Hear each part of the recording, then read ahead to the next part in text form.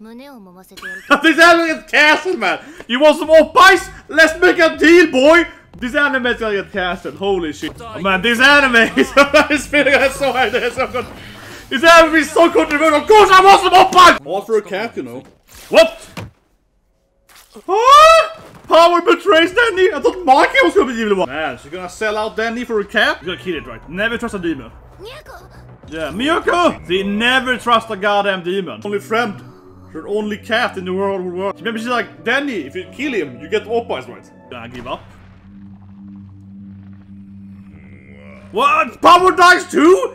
Okay, I think she's gonna be like, I'm for a second. Then I need the OPPAIs back. He really wants the OPPAIs. Power smacks Denji, right? And yeah, I am only, so that surprised me, right? Coming in as a review standpoint, I was like, oh, she just kind of whacked him. I was like, yeah, I thought that Makima was gonna be the one to whack Denji eventually, right? It was surprising. On the same time, though, right? When you saw that house, I was like, well, the house looks absurdly suspicious. Like taking him to this house, empty house on a hill. This is a trap, right? So in that sense, I kind of expected her to kind of betray him, or either them going into a trap, or her, yeah. So I was like over surprised, but still I didn't think she should suddenly kind of smack him. But what I like with this scene is that you can kind of look at Denji. You know, he's very gullible to some extent, right? He's very like, oh, I get some OPPAIs, oh, okay, let's do it. But at the same time, he kind of figured out that she was gonna betray him here, right? So he was kind of, let's fight, right? So yeah, so he gives him the credit, right? And then of course we got into learning about her cat, right? And obviously a very similar backstory then to Denji, right? He also mentioned earlier that he's like a dog person, right? You know, he's like, I cannot prefer dogs, right? So he kind of had that little scuffle earlier in that one line there. But I keep coming back to this thing, right? I do assume that she's gonna be alive, right? She got eaten alive because she kind of gave up when her cat died, right? When her poor cat got eaten. But it does feel like she's gonna just come out fine, right? Then he's gonna like carve her out of the demon, and maybe even the cat is fine. Maybe his power strategy was like, if he eats me, if I let the guy eat me, right, completely, I can go inside his stomach and save the cat. Yeah, I'm just like, maybe it's more of a plan. Maybe it's like a strategy employed by power. She was like, what if I go inside of his stomach? Yeah, you know, if you've seen like, what is it, Guardians of the Galaxy 2, yeah, the beginning of second, and Drax is like, what if I jump inside of its stomach, right? That's a weak spot for it. I'm gonna enter its stomach to fight it from the interior, right? Yeah, it's like, that's a strategy. But I certainly think that next episode, yeah, then it will save her, and then it will be best, right? Because they clearly had the bond there when, we saw her flashback. It's like, yeah, I want to show the flashback here then, because she's like naked the whole flashback. Yeah, she's like OPPAI'd the whole flashback, right? But certainly felt like they had a little, a short bond when she stared at him and said, yeah. She kind of stared at Danny and was like, yep, that's the only thing I care about. So I coming back to this thing, right? But I feel they're gonna be besties after this episode now, right? He saves her, then they're gonna be like, yeah, and yeah, dogs and cats, right? So they're gonna be best friends, right? But I still feel power actually kept basically, throwing him under the bus the whole episode, right? Yeah, she like betrayed it to Makima. So I feel they're gonna be best friends, but it's probably more like a sibling thing, you know what I mean? Like you have your little sister, right? And she's like, she's your bestie, but sometimes she's like, hey mom, he did that thing. Yeah, I feel she's gonna like betray Danny every now and then. But it's gonna be, I hope so, right? But what I mean is that I think she's gonna betray him, But like I said, in that kind of sibling rivalry betrayal, they're still best friends, but she kind of betrays him, like every now and then. On a more like, what's it called? On less serious stuff, right? I feel she will like continuously backstab Danny because everyone seems to abuse him, right? So I'm guessing she's gonna, I'll say it, do like small backstabs. You know what I mean? I think she's gonna like, do a little shipping backstabs every now and then. Doesn't really matter so much. That's probably what I feel their relationship's gonna be, right? Yeah, she's gonna be mean to him, but not like overly mean, right? And Makima, I'm still guessing she's gonna have a massive, massive backstab, right?